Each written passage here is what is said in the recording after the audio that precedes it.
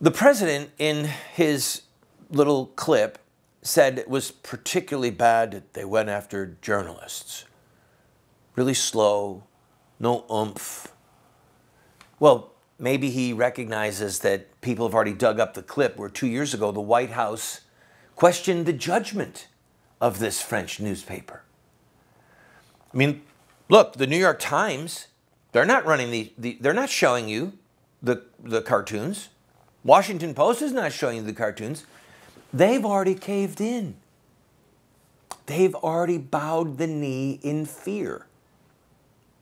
And either Obama is bowing the knee in fear, or he is so connected to Islamic terrorists, on the empathy level and trying to understand it. I don't know what it is, whatever it is. He's so connected to them that he literally did not have the decency and the integrity to say the words Islamic terrorists or Muslim terrorists. He talked about terrorist organizations around the world. He said this strengthens our resolve. No, it doesn't. If it does, Mr. Obama, then encourage the press in America to use that freedom of press. Encourage them to run the cartoons. Islam is a blight. Oh, Randall, that's such a harsh phrase. Well, many of us are hostages to the moment. Hostages to the moment. And by that, what I mean is, there's only so many minutes in a day. There's only so much time that we have to think, to look, to act. And there's so much data coming at us so fast, crowding in on our brain, that the ability to sit and ponder and process and make associations and connect dots, that critical element of analytical thought is being lost. Add to that, people don't read books as much as they used to. They don't read big books. They certainly, many people don't study history. Now, I'm not trying to be unkind to you. I'm thankful that you're watching this show. I'm thanking you that you're with me. But if you want to understand Islam, you're not going to get it in a day. You're not going to get it in a week. You could start by reading the Quran, but that would only be a start.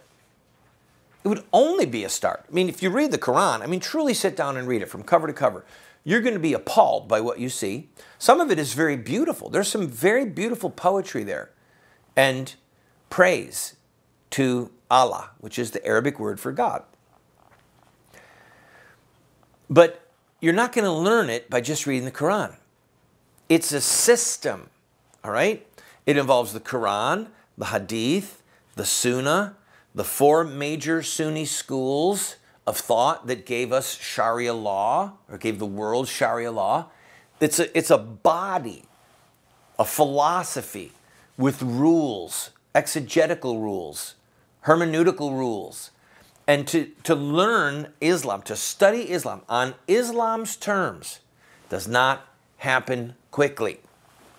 Now, by the way, if you are interested in looking online, go to our website, voiceofresistance.com, and watch the TV series that we did. We did a 9-part series called What Would Muhammad Do?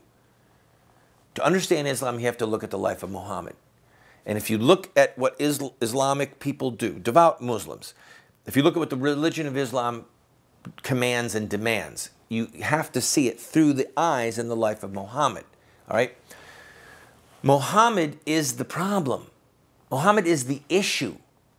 Muhammad is the fountain from which all of this bloodshed stems. And it's the exact thing that leaders like Obama are afraid to address. And the editor of this newspaper, God rest his soul, he said, I would rather die standing than live on my knees.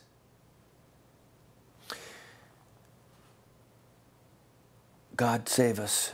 He had the courage. He did it.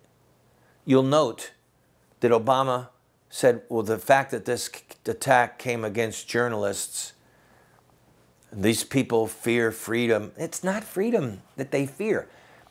Obama can't even define freedom. The word freedom has a context that is philosophical and religious.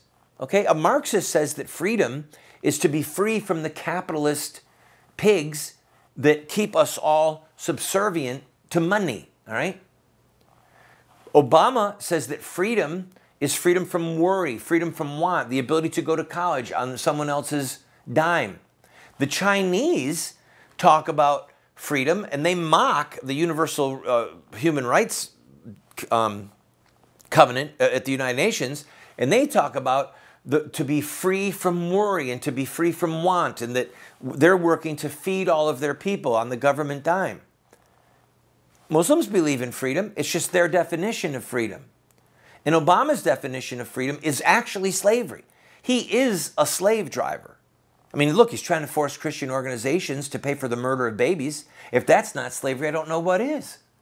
So Obama's pathetic response shows the level of ineptness and I think some wicked, evil affinity with the Muslim world.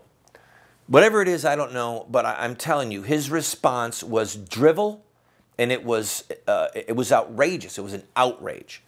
I'll be right back. I've got a couple other things I want to share with you.